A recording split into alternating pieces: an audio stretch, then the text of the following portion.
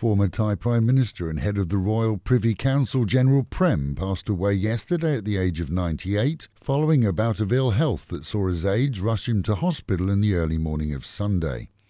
Said to have been in good health until Saturday, Prem had carried great influence in Thailand for much of his life, a three-time Prime Minister who gave up politics in favour of joining the Privy Council of His Majesty the late King. He went on to become the head advisor to Rama IX, and carried on after His Majesty the King's death. Royally sponsored funeral rites begin today.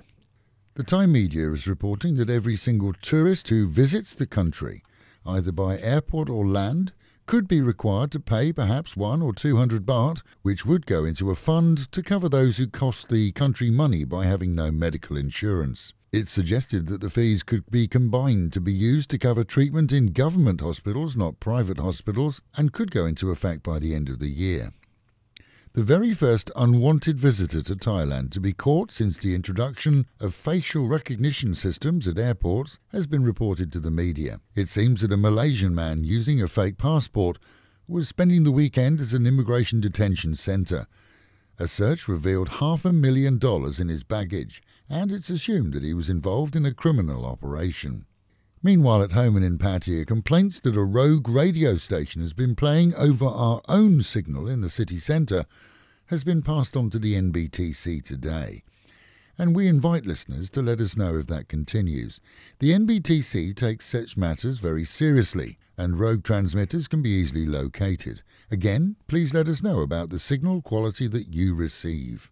In Lam Chabang, the weekend saw some areas evacuated after a container reported to have been delivered with a fake manifest broke into flames, emitting toxic fumes despite being listed as containing children's dolls. Checks revealed that a further 24 also contained calcium hypochlorate and paraffin wax, and a full investigation is underway.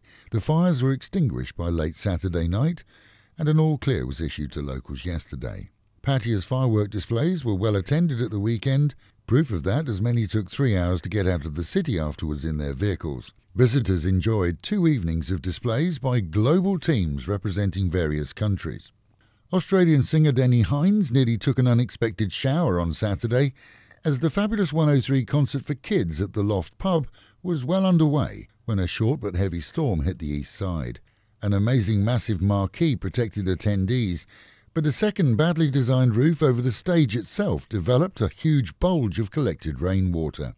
With the stage evacuated and all power cut off to the stage, and onlookers aiming cameras in the hope that we'd all get soaked, riggers pushed the water bubbles away and the concert continued.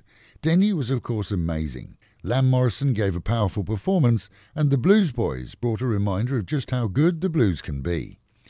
The amount raised, well, we'll know by tomorrow. And with the Met Office promising highs today of around 32, dropping down to 27, and a guarantee of rain at some time. That is the local and national news from Fabulous 103 FM, keeping you in touch with Thailand and of course Pattaya, the city of fun.